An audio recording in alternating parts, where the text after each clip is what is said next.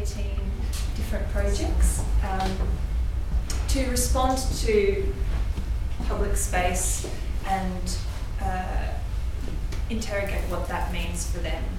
Tanya is one of the artists we've been working with over the last couple of months, and yeah, it's been great to work with her on this particular project and see where it's gone so far.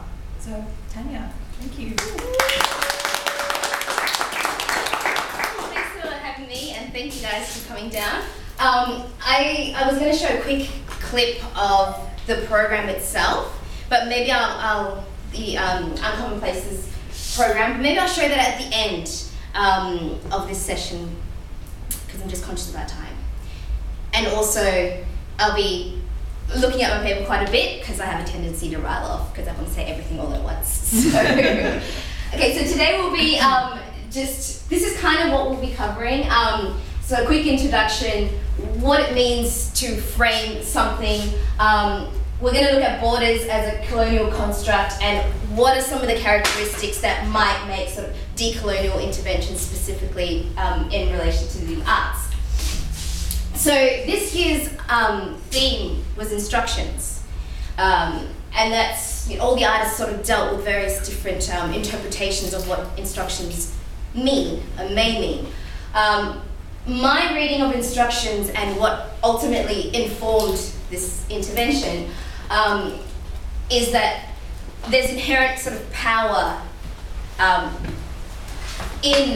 there's a power dynamic in instructions and in these sort of constructs and the framing of things. So that's what we're going to touch on today. So the inherent sort of power dynamics, even in seemingly neutral, in quotation marks, phrasing.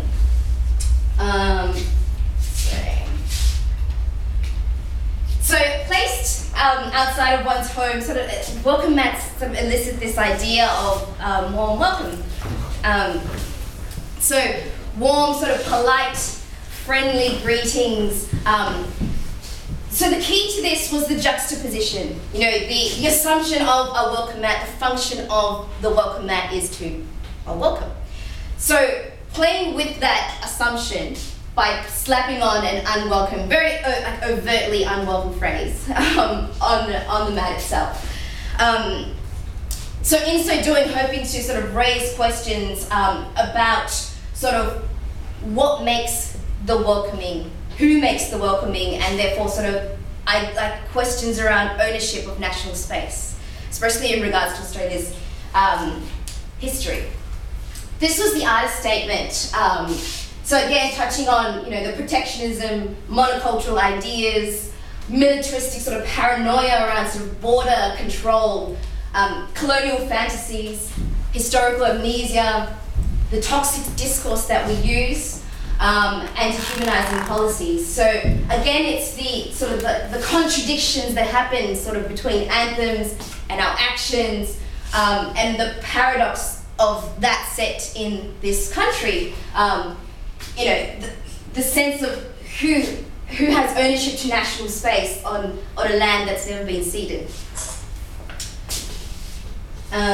So again, like touching on the paradoxes that happen in our everyday discourse, touching on the paradox of the rhetoric and sort of the idea of logic of what has become normal, what has become considered a natural law, when really it's one construct of history, it's one narrative that has sort of occupied a universal stance by excluding everything else. So these mats, these two are placed at 3rd Broad Down, which is in Pran. And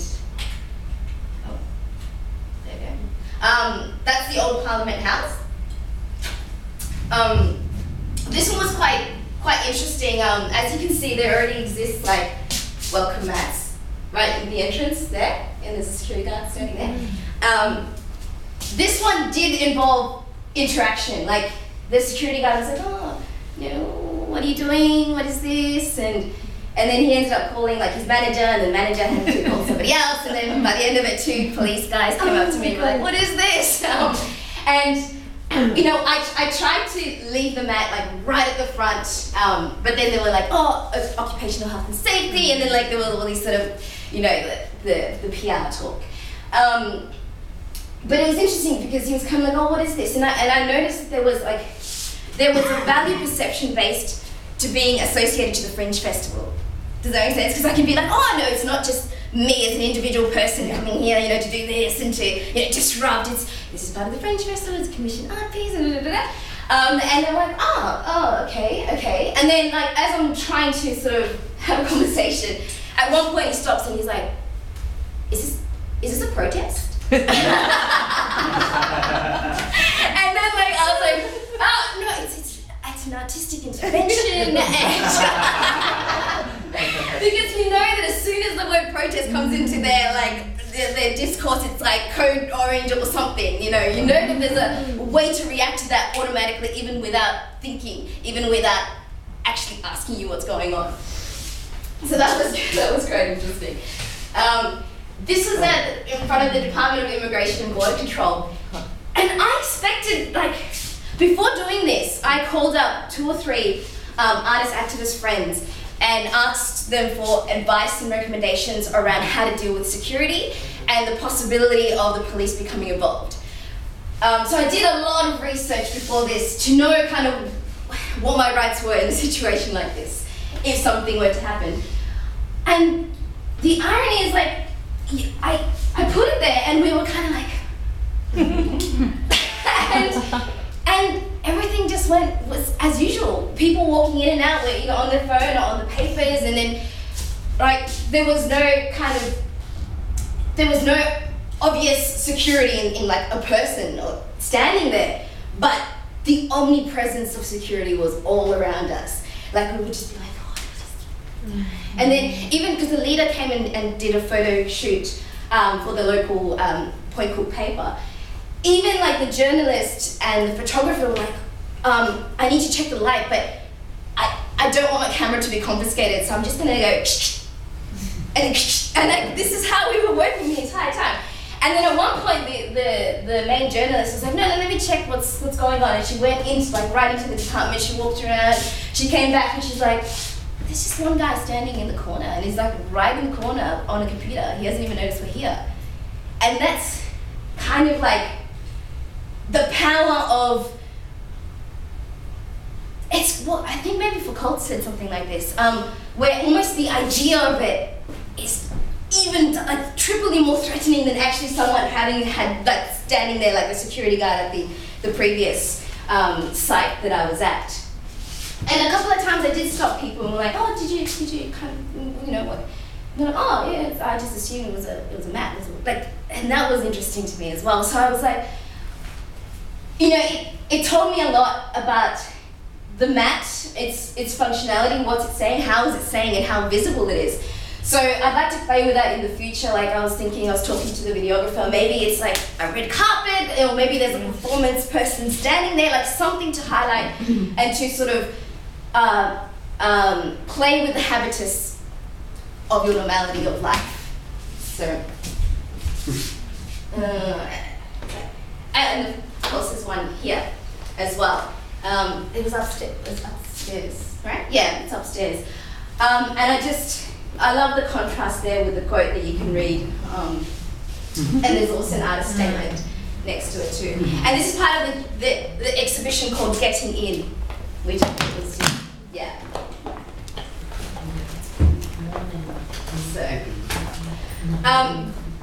So I guess my argument today is that the discourse around the refugee issue is quite individualized, and kind of takes on the premise of increase in intake or increase citizenship pathways, without necessarily questioning the notion of the nation state itself. The nation state as an ongoing sort of existential violence, right? There's a really, really beautiful quote by Alessandra Moctezuma and Mike Davis, and they wrote this: all borders acts of state violence inscribed in landscape. A regime of practices, institutions, discourse, and systems that define border imperialism. They also serve to justify the logic of settler thinking and the settler logic. Again, that logic being, this is reasonable, this is natural law, this is universal, this is. Everything else is in relation to. So I also sort of, with this piece, wanted to question how this logic even becomes part of the so-called pro-refugee movements. How it's easy to fall into the same sort of logic, almost in a superficial way. So, as you guys might have noticed, it's become quite prevalent internationally and also nationally, the sort of, to say welcome refugees, right? That welcome refugees movement. Again, looking at the Mats hope to question the framing of this welcoming. And at this point, I want to stipulate that today's talk is not about the nuances of what it is to be like pro or what it is to be anti. Like, what are those sort of arguments? There's another space to have that discussion. So it's not about the arguments of pro and con kind of thing. It's about the conversational frames and the discursive frames in which that conversation happens. So these conversations, I argue, happen already in an existing sort of representational field. So the question is, how did that representational field come to be, and how is that restricting our idea of nationalism and identity? What gets excluded in that process? So,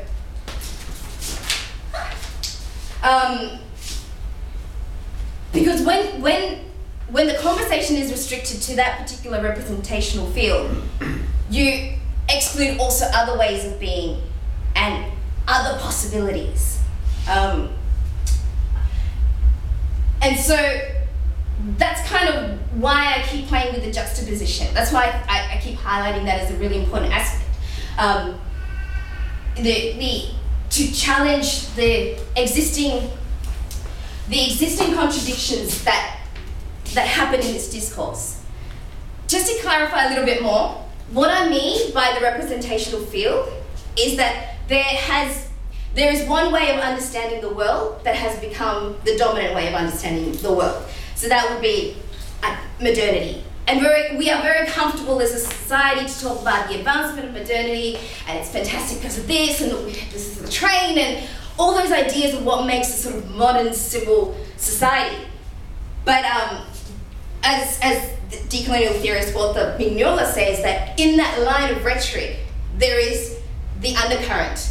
There is the darker side, he describes it, of modernity, which is colonialism, coloniality, which is something that we are not so comfortable talking about. The exploitation of resources for modernity to have happened and to continue to happen. So he describes it as modernity / coloniality. So what he argues in that slash is that they're not, one cannot exist without the other. So every time he refers to modernity, it's / coloniality, to make it clear in his discourse that this is happening in the undercurrents. And it is everywhere around us, but it requires a sort of, I guess, a sensitivity or a change in habitus to shift that discourse. And so again, it's what is this, and how has it come to be, this representational field, and how has it come to be supported by other things like media, blah, blah, blah, etc., institutions in general.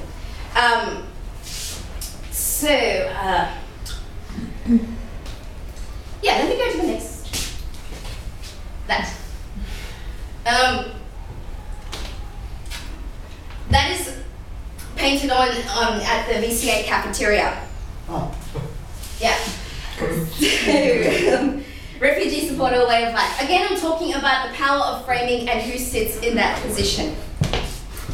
So, questions that come up from this talk, from this phrasing who has the imperial power to do the welcoming? What are the historical forces of this modernity sort of slash coloniality discourse that we just had to designate this power to certain groups? What is the relationship between the welcomer and the welcomee? And what is that welcoming in relation to Indigenous practice slash nation state practices?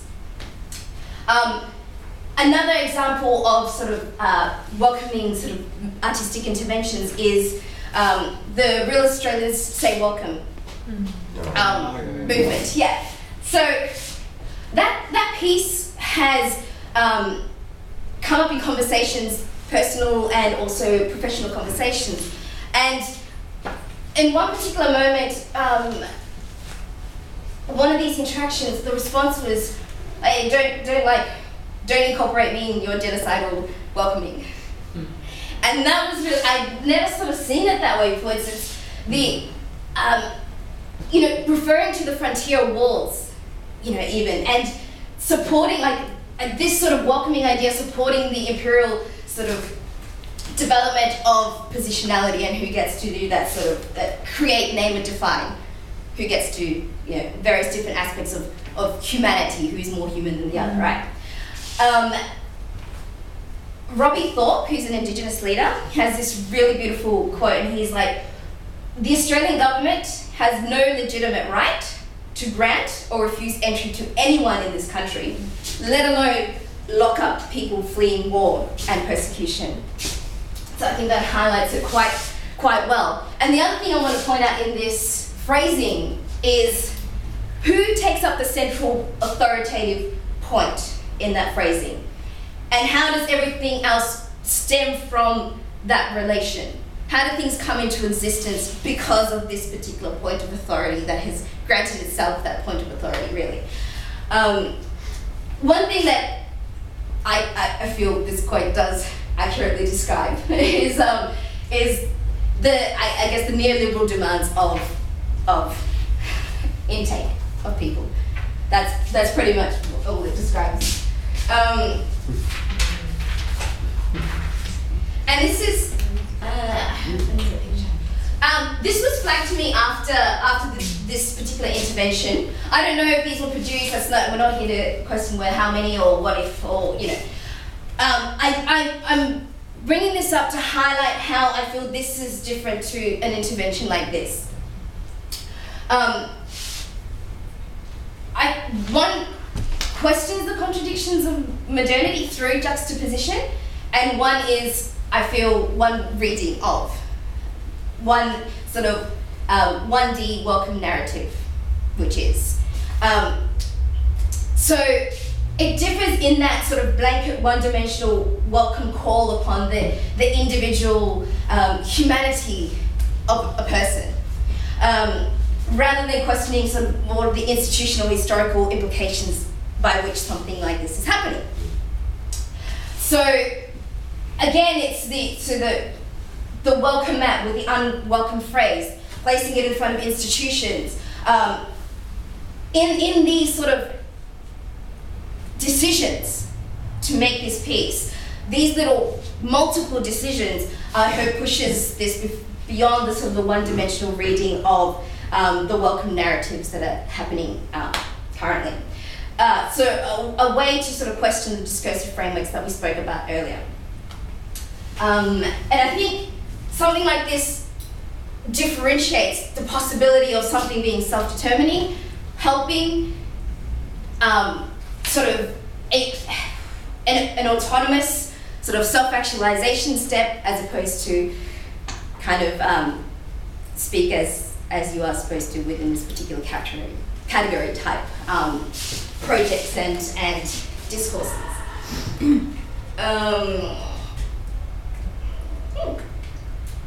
Noticing the time. I want to touch on really, really quickly, hopefully very quickly, I'll try to talk fast. If I talk too fast, let me know. Borders as colonial constructs. And I'll try to be quite brief. So the welcome mat as in, where does one space end? Where does one space begin? And kind of how these sort of almost arbitrary decisions have come to be made, enforced, and how they implicate all of us in that process. So separating the idea of Australia, from the geographical, cartographic idea of Australia, because this is not the way the world necessarily existed. These divisions were made because of colonialism. Things did not exist necessarily because of this point, the central point of authority. These other things didn't exist until this central point was like, I'm going to go explore this, or I'm going to, that's when history sort of, I argue, that's how modernity, the coloniality matrix of power, came to be. So, sort of the imperial colonial foundations of what therefore informs our modern idea of, nationalism. So, again, touching on that, before colonialism, Indigenous Australians would go, I'm an Indigenous Australian. They didn't conceptualise themselves as that before colonialism, nor did Latin Americans say, oh, we're Latin Americans. Like, these terms came through this idea and this expansion of Western modernity as a way to sort of define and order the world. And in ordering the world, there's a system associated to that, which gets rolled out. So the irony of not existing until the ignorance of that central point meets me, isn't it? Yeah. History is one narrative, which is why I really like that particular quote from that blog.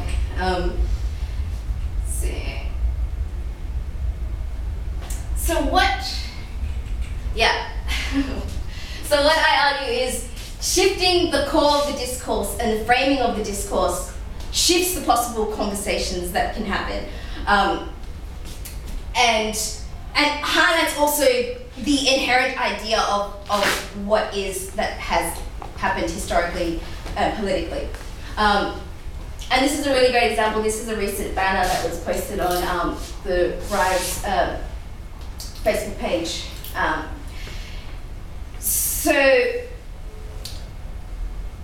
something like this is decolonial thinking, is a decolonial intervention in itself, because instead of starting your thinking and your discourse and your argument at the universal idea of human beings, decolonial thinking and interventions sort of start at how this came to be, which is colonialism, European Renaissance, Enlightenment, and how these processes came to define humanity, other forms of humanity, but also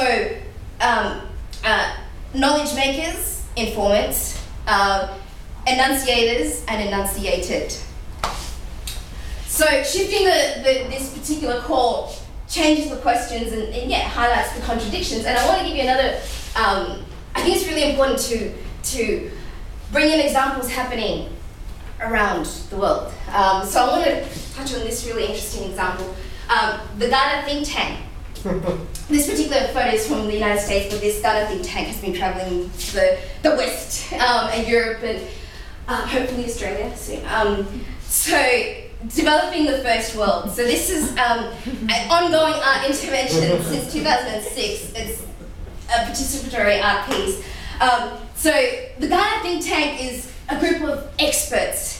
And these experts look at the problems of the Western world and the first world. They have a lot of problems, and they take on these problems because people sit over there like, oh, this is our problem in the West here. And so it's very interactive.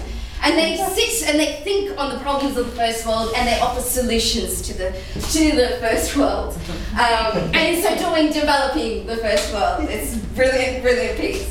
And these think tanks have been set up. These sort of HQ, I guess, of think tanks have been established in Cuba, in Ghana, Iran, Mexico, El Salvador. Yeah, and it's been touring the world. So it's the changing of who holds that authoritative central point to do the solution making, basically.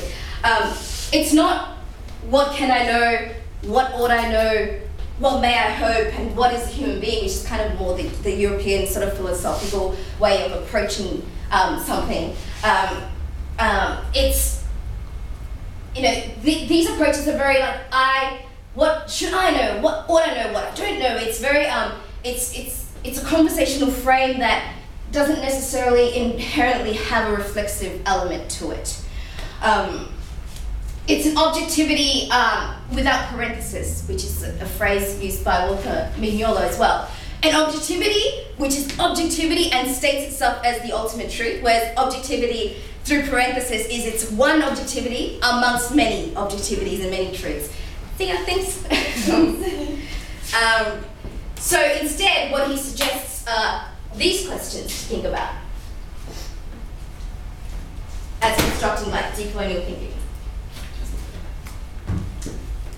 So,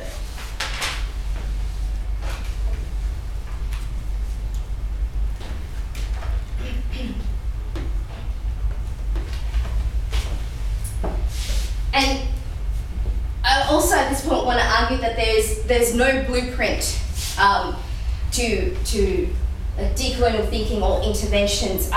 One's act of resistance is another one's act of compliance. So it's also about taking on the understanding of your positionality in society. What are your sociogenetic beings that have been placed among you, and how can you play with that through your interventions? Sociogenetic beings being, you are this particular person in this space, you need to be this particular person in this space, all socially, politically constructed.